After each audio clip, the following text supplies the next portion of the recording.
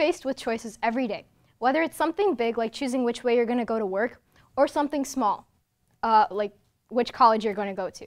Well, actually, I reversed that. But anyways, we make choices every second of our life. We choose to be where we are and what we're doing. One bad choice that a lot of teenagers make is procrastination.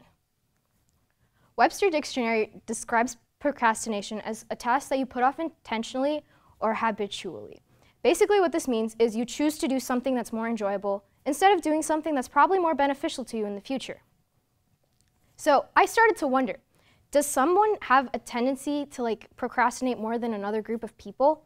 So I surveyed teenagers and adults in my life, and I found that around 60% of teenagers admit to procrastinating on a daily basis.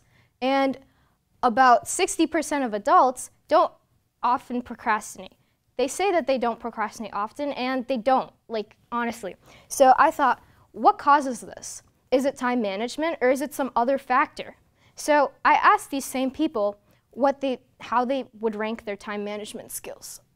Around 54% of teenagers admitted that they do think they have bad time management skills. And over 80% of adults admitted that they do have good time management skills.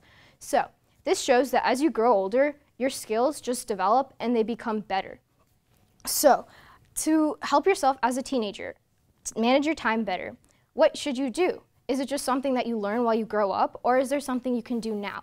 Well, mostly there's really nothing you can do now because your brain develops until you're 25 and your frontal lobe doesn't fully get there and you can't exactly make the right decisions. You tend to make riskier choices or bad choices. So, why is procrastination or making bad choices a problem? Well, procrastination creates stress and anxiety. It increases your level of hyperventilation, and you would most likely not perform as where you would if you weren't stressed or if you didn't procrastinate. So, how can you tackle procrastination? You can tackle procrastination with 3 easy steps. 1, admit to yourself that you do procrastinate. So, I know it's hard, but a lot of us find it very hard to admit to our friends about our bad habits. But at least, even if you don't tell the rest of the world, admit to yourself that you do procrastinate. Procrastinating not only hurts you, but it hurts your decisions as well, right? So, first step is to admit it. Second, you want to figure out why you procrastinate.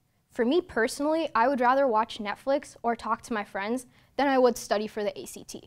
So, I realized that my biggest distractor was my phone.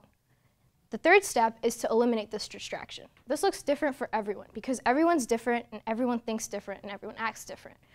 What I did was I made my screensaver something that reminds me that I have goals and tasks that I need to complete. It literally says, stop procrastinating, go get your work done, or else you're getting nowhere.